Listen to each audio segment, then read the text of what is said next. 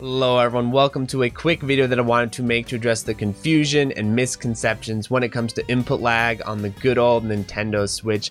In a recent video on this channel, I discussed the Cotton 2 re-release and its insane input lag, and a lot of people in the comments section were asking, well, how did I measure the input lag? Was I playing in docked mode?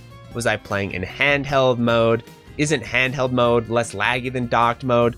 Isn't using a Bluetooth controller less laggy than directly wiring to the dock? What is the deal?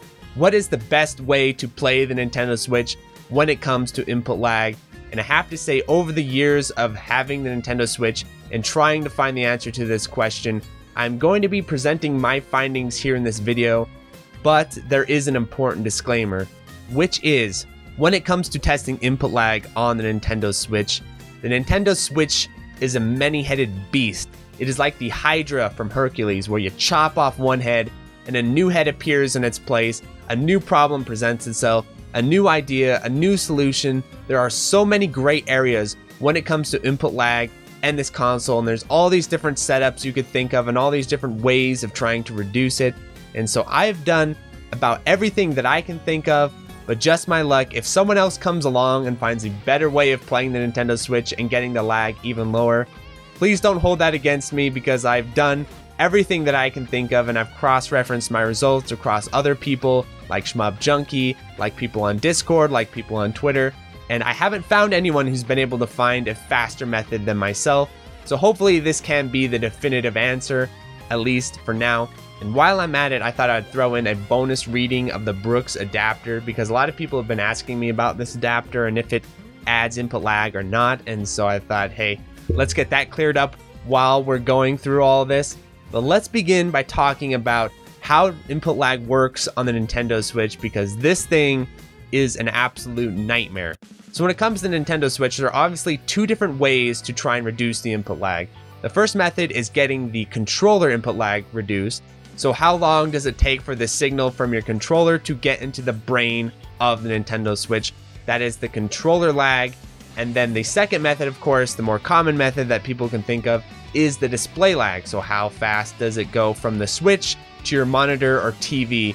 And the funny thing is, when you take these two different methods of reducing input lag on the Nintendo Switch, reducing the controller lag or reducing the display lag, you get what I like to call the Nintendo Switch input lag paradox, where if you improve one, you worsen the other. So if you improve the controller lag, you make the display lag higher. If you reduce the display lag, you make the controller lag higher. And so you are trapped within this frame of lag that you cannot get out of, because when you compare the Nintendo Switch to other consoles like the PS4 or the Xbox, this is across many different games, you'll find the Nintendo Switch has this pesky extra frame of lag, like you'll see right here with Blazing Star, an excellent shmup by the way. This is the Arcade Archives release of Blazing Star, which is available on both the PS4 and the Nintendo Switch, and you'll see on the PS4, it ends up being one frame less than Nintendo Switch, and this is using the same arcade stick, the same setup, the same light, the same camera, the same CRT. The only difference is the consoles themselves. So let's dig deeper into how this input lag paradox works, because this is what is interesting, and maybe there's a way out of it that I'm not anticipating. So now let's talk about the controller lag, because this one is definitely more interesting and complicated. So when you're trying to connect a controller to the Nintendo Switch, unlike a PS4 or unlike an Xbox, there are actually 4 methods of connecting your controller to the Nintendo Switch. The first method is directly on the rails of the handheld itself. So this is where the Joy-Cons go on, or if you buy the third-party Hori Joy-Cons, which don't have Bluetooth, you've got to connect them via the rails. So that's the first method, directly on the rails. The second method is via Bluetooth, like you can with the Joy-Con or with the Pro controller or with other third-party controllers. Nothing too special there. The third method is via the dock. So you put the Nintendo Switch in the dock, you go into the settings, you enable direct USB, you connect your USB into the dock. Now you're going directly through the dock for your controller. That's method number 3. Method number 4, the least talked about method because it's kind of awkward, is OTG, or on-the-go cable. So what you do is you take your Switch out of the dock, and instead of connecting a power cord into that USB-C port, you connect an OTG cable in there, which converts the USB-C into a USB, Then you connect your arcade stick into that. And there you go. There's the fourth method, OTG cable.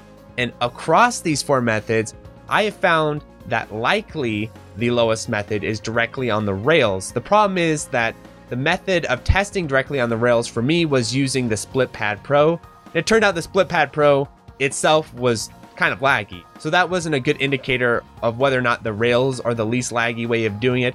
But I will say connecting it directly via OTG with my Brooks arcade stick, now there was the money. Now that seemed to be the fastest method of getting controller inputs from my arcade stick into the Nintendo Switch. But there's one problem. When you're connected via OTG, you're not able to plug into the dock and move it onto a TV. So you're stuck with the built-in display on the Nintendo Switch. And it turns out the built-in display on the Nintendo Switch is not that responsive. It actually adds a frame.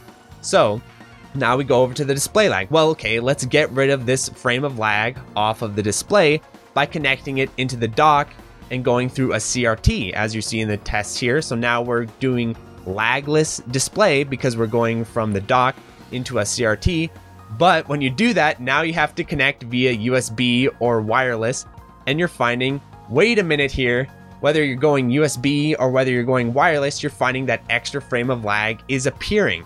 So this is where things are interesting. Is that extra frame lag coming from the controller where you have to connect via the dock and the USB? Or is that extra frame of lag coming from some kind of upscaler in the dock, or the way the dock processes the video? Maybe that adds a frame of lag? That I don't know. But what I do know is that no matter what you do, if you're playing in handheld mode or if you're playing docked, you're getting that extra frame of lag, either from the display of the handheld or from the input lag from the dock or the controller, or however that's working. So I've tried everything I can to solve this. I thought the magic bullet was going to be using a wireless controller while it's docked, going through a CRT, right? This is the winning formula, I thought. So you take your wireless controller, actually have a whole video of me pad hacking a Sega Saturn Bluetooth controller to make this happen, and I put it in my arcade stick.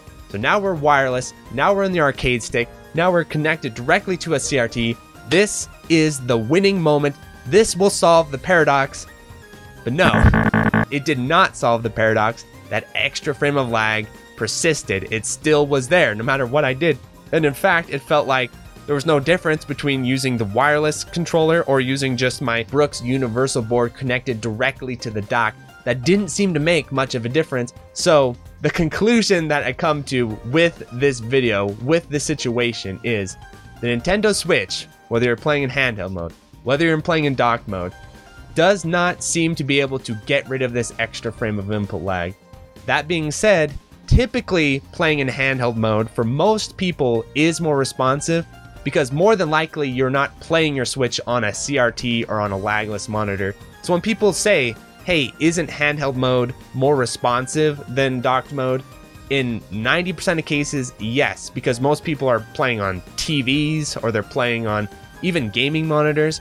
But if you're really hardcore and connect your Switch to a CRT, so now you have lagless display and a lagless converter, you still find that extra frame of lag appearing, but now it matches the handheld. So it's like playing in handheld mode, but now you're playing on a CRT, which is nice.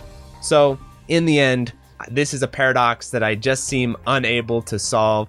And also, let's get to the bonus question here. The Brooks adapter, this is actually very simple, so we can leave it at the end. Yes, it adds lag. It adds an extra frame of lag. Here you go. Here's the result. I suspected this for a very long time when I was playing it, because it seemed like a lot of inputs were being dropped. It seemed laggy. And yes, it adds an extra frame of lag on top of running a Brooks controller into it. The thing about this that could be a little bit of a gray area is if you have a really laggy, like third-party Switch controller that itself is laggy, and I've heard of these things, I think Shmup Junkie reviewed one in one of his videos, then those would not be more laggy than the adapter. But if you have a really nice, fast arcade stick like the Brooks Universal board or the Hori arcade stick, then yes, it is going to add an extra frame of lag in comparison to those. I hope you all found this interesting, and hopefully this can lay a lot of rumors and misconceptions about the Nintendo Switch and its input lag to rest, at least for now. Though if I know the Nintendo Switch, it will rear its ugly head and input lag questions will continue to rise in the future.